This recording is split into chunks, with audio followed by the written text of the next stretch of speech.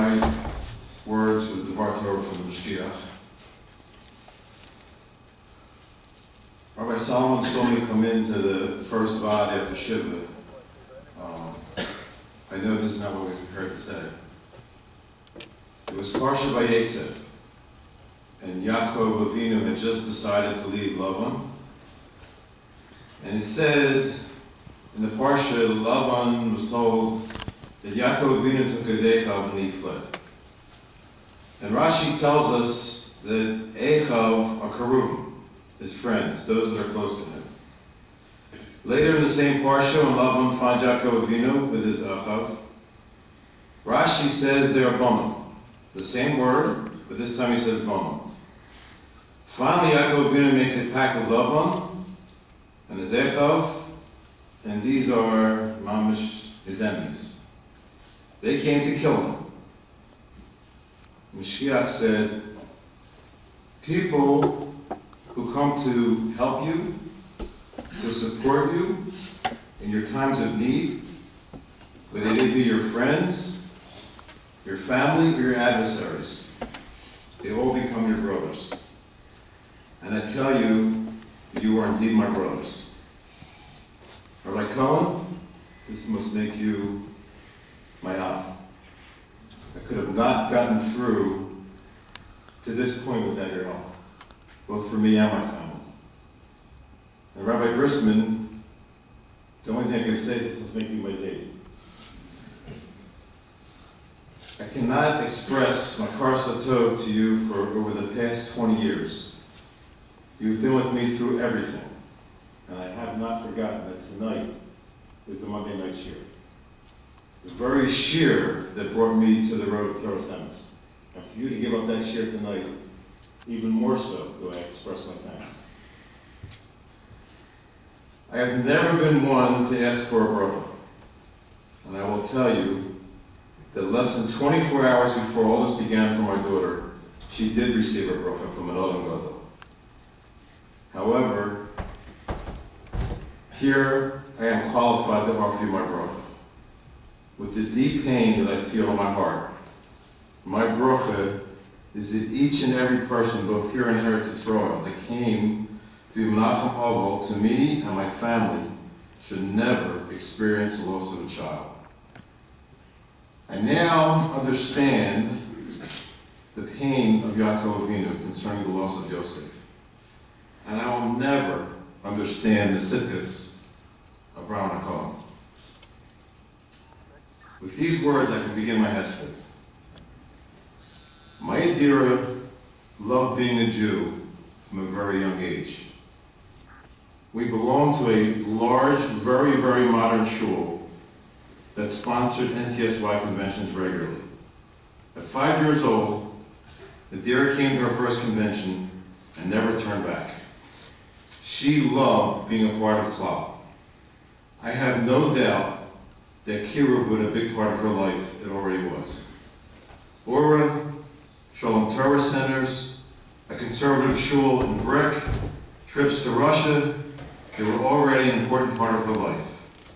Me, the Baal Tshuva, I have no patience with Baal Tshuva that are not completely serious. My daughter, the FFB, saw potential in everyone. And this, I will tell you, is something we often argue about. Adira was a very honest person, and she stuck to her principles. The shidduch was made for her, with a rather successful fellow with his own business. Things were going along well, Adira cut it off. And she would not tell me the reason she cut it off.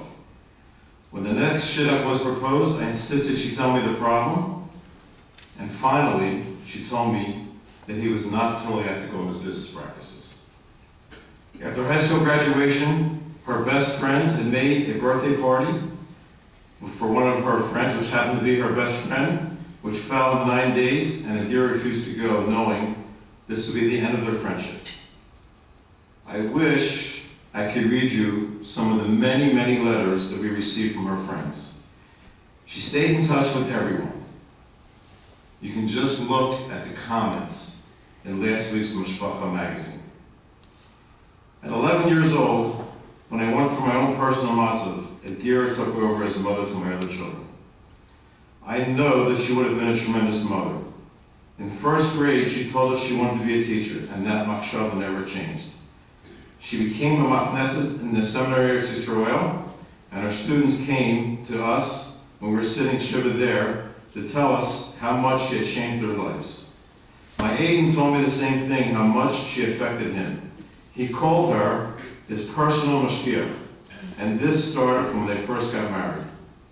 I cannot describe my daughter's love for Yiddishkeit, whether it was Shabbos, Yom Tov, costumes on Purim.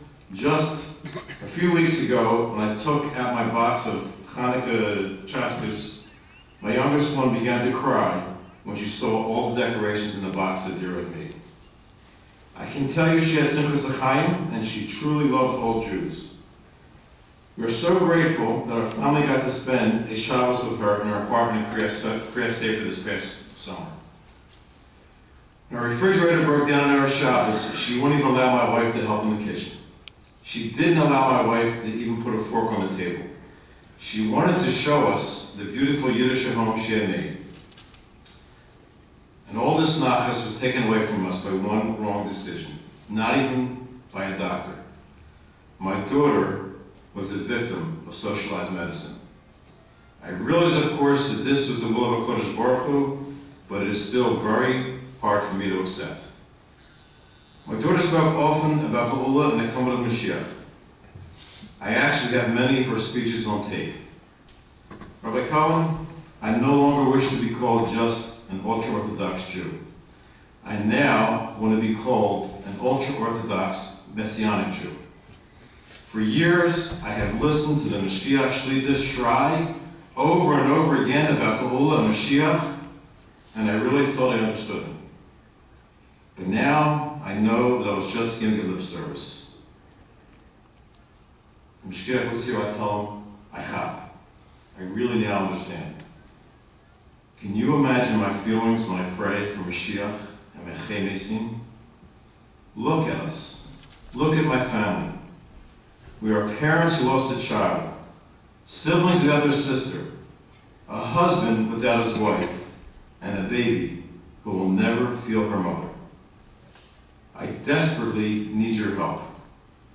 We don't have Mashiach and the Beis HaMikdash because of Sinas Chinam. Many of our homes are the breeding grounds for this terrible midah. When I first came to Lakewood and I saw so many large, beautiful families, it was hard for me to understand why some functioned so beautifully and others were miserable failures. I quickly observed that the difference was Shalom Bayis. I have heard that there are many high school girls in Lakewood that do not want to go home after school because of the constant fighting going on in their houses. How many divorces have you heard about in our community? And yes, we in Lakewood, we are the best in Klal, or at least amongst the best in Klal. Why is this? How do we as spouses talk to each other? Children see and know all. They learn from everything that we do. Giving your family everything is not the answer. Proper discipline shows a child that you love them. If you truly want to ask for mechila, look across your Shabbos table. Make a cheshbon nefesh of how you treat and talk to each other. Parent to parent, child to parent, and child to child. It is all part of our problem. Get help if you need it. It is readily available. This is in large part of what we must do to bring Mashiach. It is what my daughter's B'tiras taught me. Together, we must end this matzah we all live in.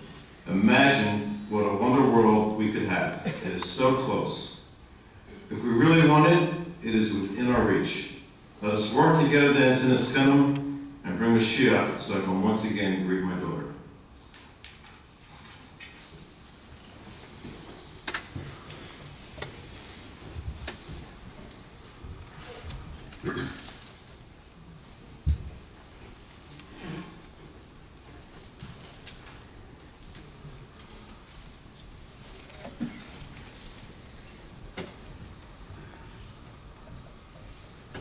Where to ask for Shlita?